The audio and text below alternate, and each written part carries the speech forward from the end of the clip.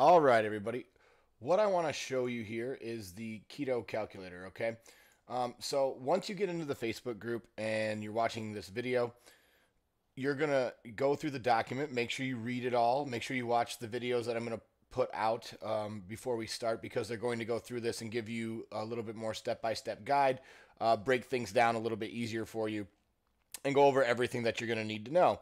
But you're going to get to a part where how you calculate your macros, okay? Here's the deal, is with keto, we're going to count all macros. So you're going to need to go through and just type in your information. I'm going to explain how everything works in a nutrition video.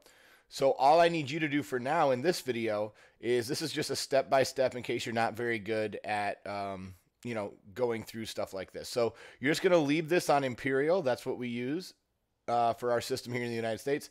Click on your gender, fill out your height, feet, inches, weight, age, body fat percentage, activity level, again, based on what you do. Be realistic with this. It's not a huge, there's not really a huge difference, but you'll be realistic with what you select here. Our goal is to lose weight. We want to be in a 20% deficit. We don't really want to consume more than 20 grams of net carbs per day. I will go into that in another video with the nutrition stuff. And then your protein and how much you want to consume.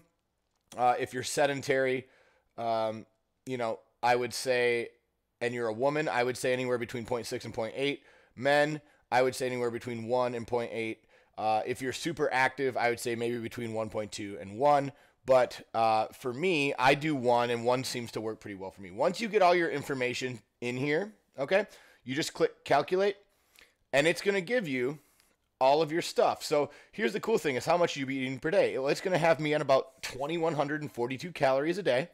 It's going to have me at 200 grams of protein and 140 grams of fat with 20 grams of net carbs, okay? So once you click calculate, you should get this little box. If you don't, because sometimes the calculator will mess up, okay? If you don't get this box, just refresh it, retype in your information, and it'll pop right up.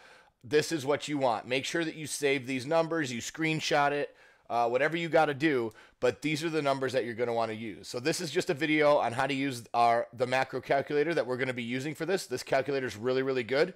I recommend that you bookmark it.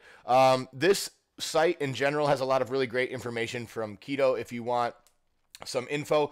Our program differs a little bit from this, but this is a pretty good website. So if you want one that's kind of got some stuff already done for you, cool. Just be aware that if you're on the site too long, they will try to sell you some stuff that you probably don't need. Okay, so we're just using it for the calculator. I hope this video helps you. Have an awesome, awesome day and get your macros.